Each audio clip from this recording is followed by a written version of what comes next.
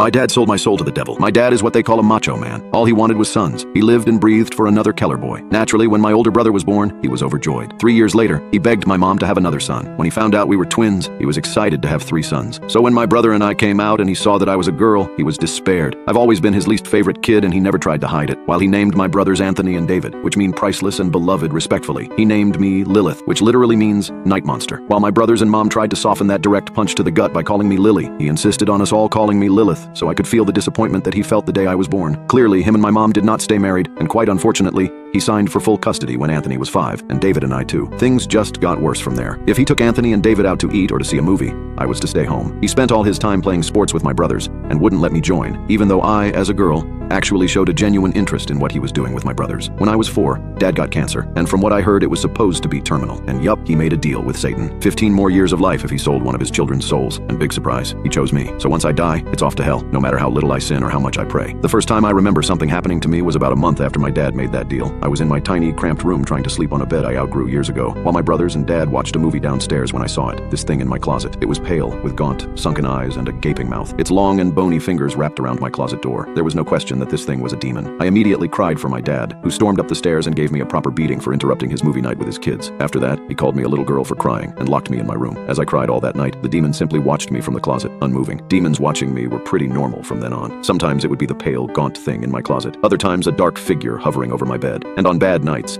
a horned figure with glowing red eyes would stare at me, taunting me through the window. After a while, I stopped being scared of them. One night when I was 9, the gaunt creature was back in my closet, staring at me while I read. He began to make this really weird growling noise to which I shushed him. He then did something he never did before. While he would occasionally wrap his hand around my slightly ajar door, he never actually came out of my closet until that night. In one swift movement, he tore open my closet door and stood up fully, revealing he was taller than the ceiling itself. He bent his neck in an abnormal way to fit under the roof. I rightfully should have been terrified at this moment, but for some reason, I just wasn't that scared. We locked eyes for a while, which was more awkward than scary, so I just went back to reading my book. He just looked at me curiously for a while, until my dad decided he wanted to be a horrible person again, and threw open my door to yell at me for something or other. The entire time, the demon just watched. Thankfully, my dad left after slapping me across the face, but I was crying again for the rest of the night. The demon, who now looked at me with something more than curiosity, looked back at my closed door, trying to see my dad. As I did nothing but sob, the demon just sat down beside my bed, towering over me. Neither of us looked at each other the rest of the night. I cried while he just stared off in the distance, but I wasn't alone, and that was all I cared about. From then on, things changed. I wasn't just not scared of the demons, I welcomed them, especially the gaunt-looking one who sat by me that night. He would sit with me whenever my dad was bad to me, or whenever I had boy troubles at school. He never talked at me and barely ever looked at me, but all I cared about was that he was there for me. I even gave him a name, Papa. I remember this one night I was 14 and upset because Jacob, the boy I liked, didn't invite me to the Valentine's dance at our school. On top of that,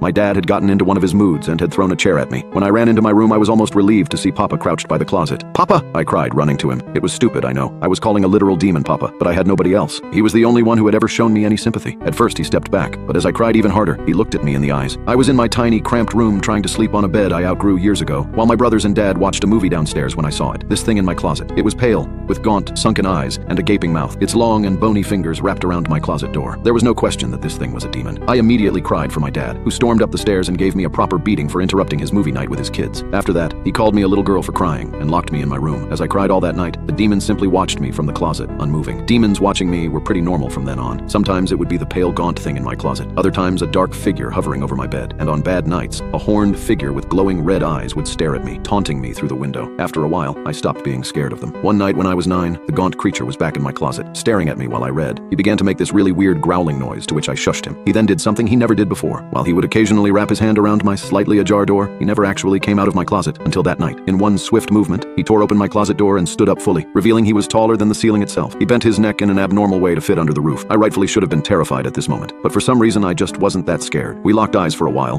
which was more awkward than scary, so I just went back to reading my book. He just looked at me curiously for a while, until my dad decided he wanted to be a horrible person again, and threw open my door to yell at me for something or other. The entire time, the demon just watched. Thankfully, my dad left after slapping me across the face, but I was crying again for the rest of the night. The demon, who now looked at me with something more than curiosity, looked back at my closed door, trying to see my dad. As I did nothing but sob, the demon just sat down beside my bed, towering over me. Neither of us looked at each other the rest of the night. I cried while he just stared off in the distance, but I wasn't alone, and that was all I cared about. From then on, things changed. I wasn't just not scared of the demons. I welcomed them, especially the gaunt-looking one who sat by me that night. He would sit with me whenever my dad was bad to me, or whenever I had boy troubles at school. He never talked at me, and barely ever looked at me, but all I cared about was that he was there for me. I even gave him a name, Papa. I remember this one night I was 14 and upset because Jacob, the boy I liked, didn't invite me to the Valentine's dance at our school. On top of that, my dad had gotten into one of his moods and had thrown a chair at me. When I ran into my room, I was almost relieved to see Papa crouched by the closet. "Papa!" I cried, running to him. It was stupid, I know. I was calling a literal demon Papa, but I had nobody else. He was the only one who had ever shown me any sympathy. At first, he stepped back, but as I cried even harder, he looked at me in the eyes. Maybe for the first time since that night, he stepped out of the closet. Then he did something surprising. He hugged me back as I felt his icy, cold hands wrap around me. I should have been terrified,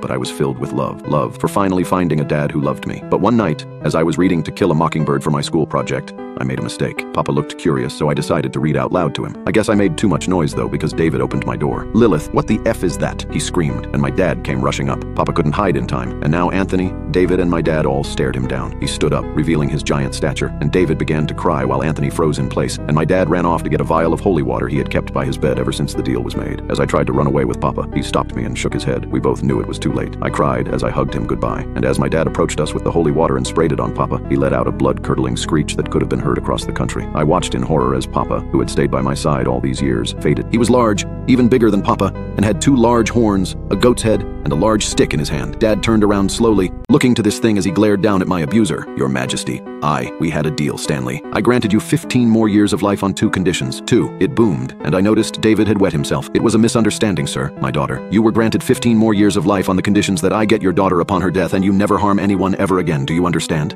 It asked. "Yes, and I haven't. Promise." The creature laughed. "First you break a promise and now you lie? To his satanic majesty himself? Seeing you have not only harmed your daughter her entire life, but have killed one of my best minions, you have broken my trust. I'm breaking off the deal." My dad got down on his knees. "Please, I'll do anything," he begged. Satan looked at me. "There is one way. If Lilith, your daughter, and the one you cursed forgives you, I will set you free, and you will live the rest of your life." My dad slowly turned to me and put on a smile. "Hey, Lily, what about it? Look at me. I'm your dad, your Papa. I raised you. Don't you love me? I'm your dad," he said, getting more agitated as I stared at him. "It's up to you, Lilith," Satan said. I looked to Papa's body on the floor, then back to my dad. "Come on, you gonna believe Satan or your dear old dad?" my dad said, pleading to me. I glared at him. "My dad is dead. You killed him," I said. "I don't forgive you." And with that, Satan dragged my dad down to the netherworld, my brothers and I hearing his screams until it was far away enough that it faded away, to where he could never hurt me again. As my brothers cried in the loss of their dad, I walked back to Papa on the ground and kissed his forehead. "Goodbye, Papa. Thank you."